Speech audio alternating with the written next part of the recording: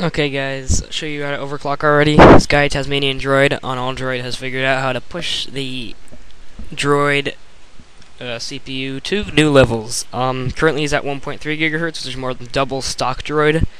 That's faster than the Nexus 1, and he's still going. All he's released so far, as kernel patches, is going to 1 gigahertz though.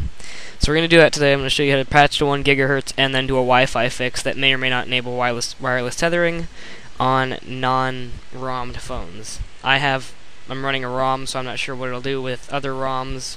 Right now I'm running Bugless Beauty. I've tried it on smoked glass. I haven't tried the All-Droid one yet, but yeah. Reboot your phone into recovery mode right now. It's a lot easier than doing it later. What you're going to do is, do the cd c:/tools and mount your tools folder. If you don't know what I'm talking about already, you don't know what ADB is, you don't know what SDK is, you don't know what recovery mode is, you don't have SP recovery, go do an intro video, figure out how to root your phone, figure out how to use Droid Root Helper, etc., etc., etc. Otherwise, from your tools folder, you'll do... There we go. I've already done this a few times. So type in adb push evilboot1g.image/SD card, and just let that push over to your SD card. And then you'll wait, and it'll push, and it'll push. Alright. And you'll go and do the same thing for tiwlan_drv.ko. Both of these files will be in the sidebar, and if he updates with any more kernels, I'll put them in the sidebar as well. After that, what you need to do is go on your phone, and I can't show you because it's on the phone, and I can't capture on the phone with anything as far as I know, especially in recovery mode. If you know anything, let me know. Go down to mount options, and mount your /system, and mount your /SD card. You don't need to unmount cache, and then just leave your phone. Alright. Then what you're going to do is do an ADB shell, and what you're going to do is /system/xbin/flash_image. Oop. If I can learn to spell image. Boot, and then do the /SD card /evilboot.image. And if you're not an idiot and you know where your flash image file is, which I don't,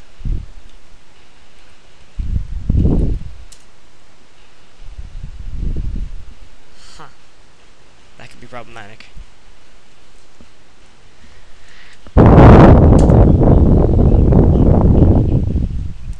Alright, ignore the last 20 seconds, I'm a retard.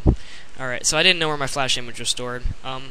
Figure this out beforehand. If not, then just try with xbin and bin as your source for flash image, and type in the correct name of the image file on your SD card, and then press enter, and it'll give you the same command back. I'll show you guys that again using the correct version with some space. /system/bin/flash_image boot SD card /evilboot1g.image. I forgot to put that in last time, and poof, you have the 1G kernel. You can overclock to 1 gigahertz now using set CPU, which will also be found in the sidebar. What it'll read out is actually 600 megahertz on the slider bar, but when you overclock, it'll read out 999 megahertz in the top left corner. What we're gonna do next is install a LAN fix, because he's not sure if Wi-Fi will work with this kernel on all phones, so he's just released a patch for those that don't, and I'm going to show you how to do it. That's the tiwlan drv.ko file. Make sure that your /system is mounted.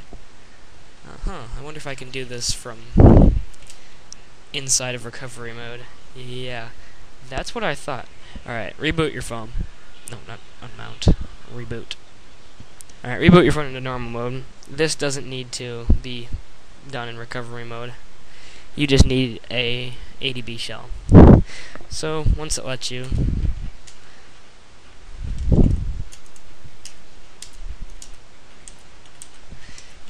open a shell. Oh wait, might be close. There we go. Alright, once you get in, make sure that yeah, it's not. Alright, what you're gonna do is type in mount -o remount, RW. I don't know where my script is stored right now, so. Alright, yeah, I didn't think that would work. You're gonna actually want to type in this -o remount, RW, and then do yafs2 -t, and then you're gonna want /div/block/mtd block 4, and then space/system. What this does is, oh my god. Okay, that was close. I forgot something in there. What did I forget? I'm a retard. Why is this not working? What did I miss? Is the -t in the wrong place? Okay, -2 is on the wrong side of the yafs too. Anyway, now that your system is mounted as rewritable, what you're gonna do is copy. You want to do cat /system/lib/modules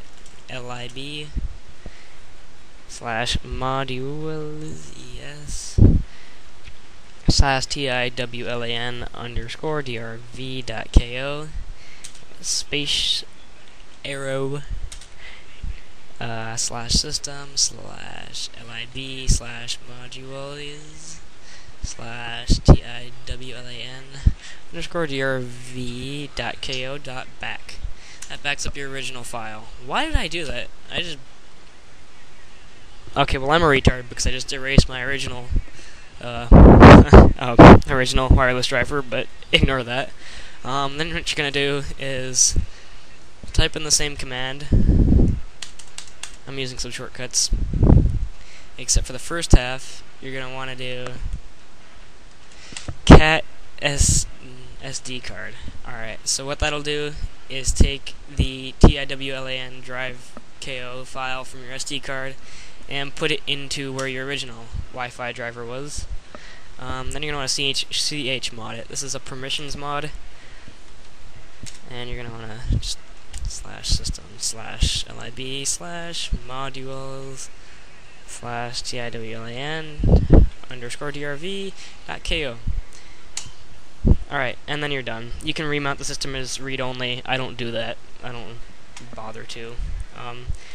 Now you have Wi-Fi, maybe wireless tethering. Somebody test for me. I'll throw the wireless tethering app in the sidebar. And with the download of set CPU, when you set the CPU to 600 megahertz, it should now go to 1 gigahertz. Have fun, guys, and any questions, leave them in the comment section. Okay, just patched through with the 1 gigahertz kernel. I'm going to prove to you it does gigahertz. Poof! 1 gigahertz. Now it says it's doing 600. That's because Tasmanian Droid replaced the original 600 value in the system, wherever it is, with a gigahertz. And if you refresh, it's still there. You set it down to 500, it goes to 500. Set it up to 600, it goes to a gigahertz. Have fun, guys. It works. Completely stable for me. Not many complaints. Let me know. And here's some wireless tethering. Let's see if I can get it to. Oh, it's not in this menu. See if I can get it to work. I haven't tested it with this patch yet. What is this? Oh, okay, donate button. Press the button. It'll give you a SU command. I don't know if you can see that. I don't know how bright it is. Oh wow. Through the camera screen, it looks really horrible. Like, unreadable.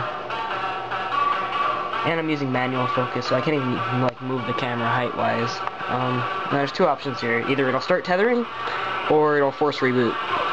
It's sort of up to the phone. Depends which kernel you're loading. Depends which ROM you're using, stuff like that, and poof.